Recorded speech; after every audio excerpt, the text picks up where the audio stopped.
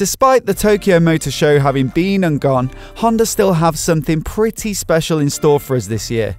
Today they announced a new Fireblade for 2020 and it will be unveiled in the flesh at EICMA tomorrow. So in today's video we'll look at every detail as well as what you get in the more premium SP model.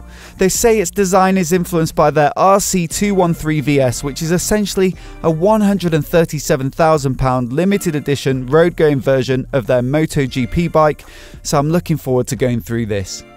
The headline update for the Fireblade will be the completely redesigned 1000cc inline-4 engine, which has been designed with a heavy influence from their HRC MotoGP development program. The outcome is that it will now produce approximately 214 horsepower at 14,500 RPM and 113 Nm of peak torque at 12,500 RPM. That's a huge power figure and a massive leap on the current Fireblade, which produces 25 less horses at 189, with the peak occurring lower down at 13,000 RPM. That 214 horsepower figure puts the new Fireblade right up there with the best superbikes. The Ducati Panigale V4S produces 211 horsepower, for example, and the £35,000 ultra premium spec V4R produces 217. So how have Honda done it? They list a huge number of technical changes to the motor versus the outgoing model, many of which have been inherited in design from the RC213V. Honda say that to achieve the required valve size, combustion efficiency and friction reduction needed to generate that power, they copied the same over-square 81mm bore and 48.5mm stroke, which is a significant change from the 76x55mm dimensions of the previous generation's engine, with the 81mm bore being the largest for any inline-4 on the market. Finger follower rocker arms are used as opposed to a bucket valve drive, which Honda says reduces inertial weight by approximately 75%. They also use diamond-like carbon or DLC on the cam lobes to reduce valve train friction by 35%. Lightweight titanium con rods and caps save 50% in weight compared to the steel version, and pistons are now forged from aluminium to save another 5% in weight. The engine is also narrower owing to a design that moves the starter motor from the main crankshaft to the main shaft of the clutch, and the engine is also shorter in length owing to a reduction in distance between the crankshaft, countershaft and main shafts. The rear of the engine block also now serves as the upper shock mount. This is honestly just a quick overview of some of the tech included in Honda's press release about the new Fireblade, so if you're a real engineering nut, I'd thoroughly recommend tracking it down and having a read, as there's not really time for me to go into every detail here. But suffice to say, they've made a lot of changes to this motor, right down to advancements in the bolts they've used. Honda partnered with Akrapovic on the exhaust design with a compact, lightweight titanium design, which they say helps to keep the mass of the bike central while leaning to the right. The exhaust also features a valve which helps to produce low RPM torque and then opens for high RPM power, whilst also reducing noise when closed. The new, smaller engine dimensions allowed Honda to completely redesign the chassis with the goal of improving high-speed steering, stability under acceleration and braking, and feel for front-end grip. The new diamond frame, made from 2mm aluminium, increases vertical rigidity by 18%, torsional rigidity by 9%, whilst horizontal rigidity decreases by 11%, which Honda says all combine to give maximum levels of feel. The balance of the bike has also changed, with the crankshaft now 33mm further away from the spindle of the front wheel, which helps to even out weight distribution. It's also 16mm higher, raising the centre of gravity, which should also aid side-to-side agility.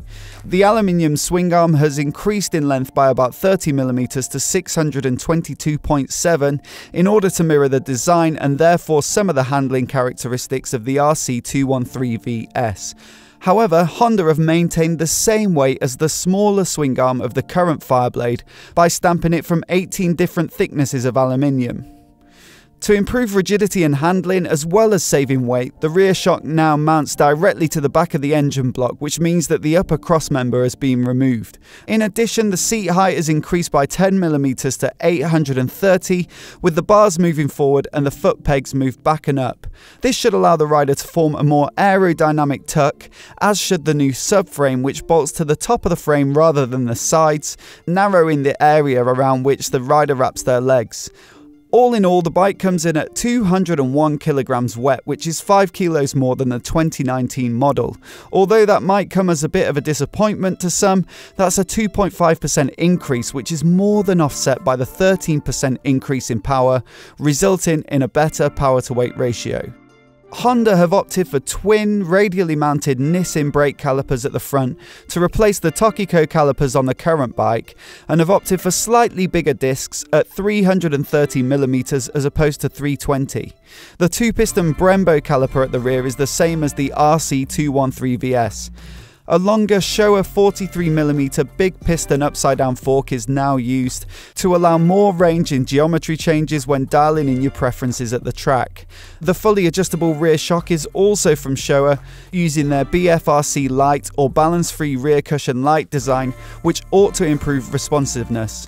The bike also gets a steering damper from Showa, which is electronically controlled on 3 levels with input from the wheel speed sensors and the IMU. Speaking of which, Honda has traded the 5-axis IMU or inertial measurement unit of the current bike for a 6-axis unit, which provides more accurate pitch and roll data to be sent back to the ECU for input into the rider rates. The throttle-by-wire system has been improved for faster response and has 3 default riding modes. There are also options to fully customize power delivery on 5 levels, 3 levels of engine braking, and 3 levels of wheelie control, plus the option to fully disable it.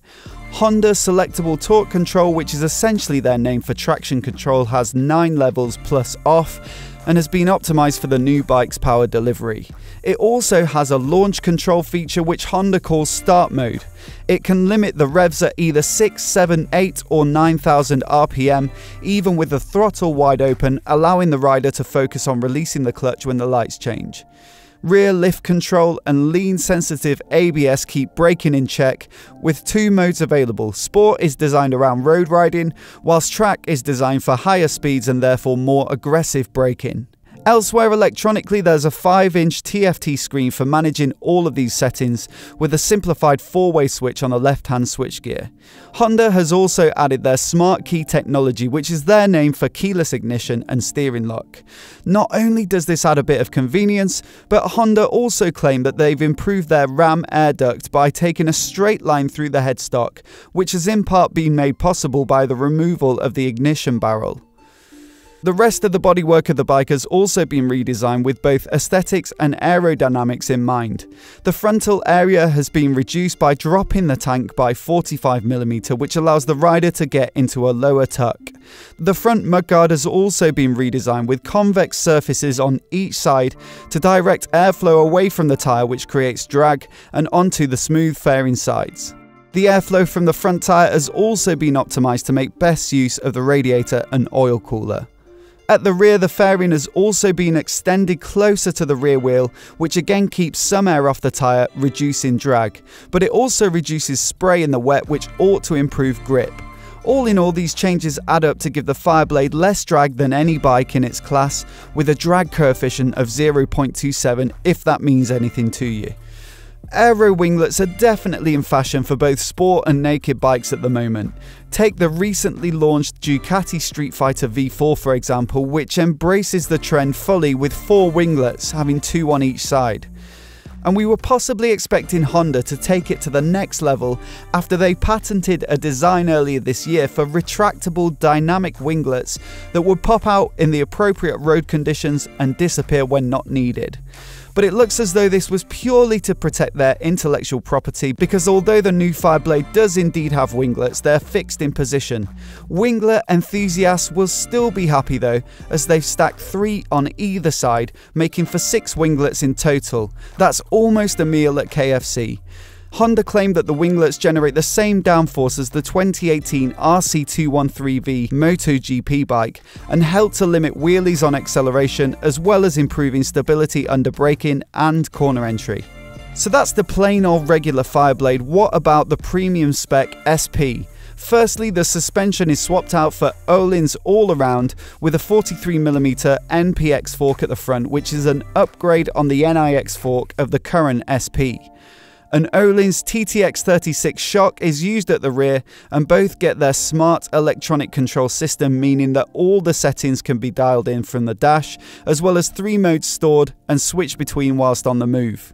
And while the same Brembo brake is used at the rear, the Nissin front calipers of the standard bike make way for Brembo Stylemma 4-pot radial mount calipers, and they're pumped by a Brembo master cylinder and brake lever. The quick shifter option also comes as standard on the SP, as opposed to the optional accessory on the standard bike. So that's pretty much it for the new 2020 Fireblade. No prices as of yet, but I think you'll agree there's a lot to like about the updates to this bike. I already can't wait to watch some group tests and see how it compares to the best of the superbike market. What do you guys make of it? Will it be able to beat the V4s from Ducati and Aprilia, or the BMW S1000RR, or the Yamaha R1M, which was recently updated as well? Or do you think one of these bikes will still have the edge? And despite on-track performance, which would you buy if you had the money? Let me know in the comments below. I'll be heading to EICMA this week to get some first-hand footage of this bike, as well as the best of the new bikes from other manufacturers. So if you want to see those videos, hit subscribe and the bell, and I'll catch you next time.